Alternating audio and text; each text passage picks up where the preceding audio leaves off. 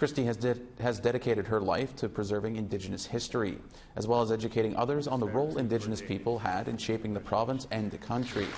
Christie used to participate in reenactments at Lower Fort Garry, the site where First Nations in Canada signed Treaty 1. She has been recognized for her work locally and internationally. A natural-born storyteller, Christie says she picked up the gift from her grandmother.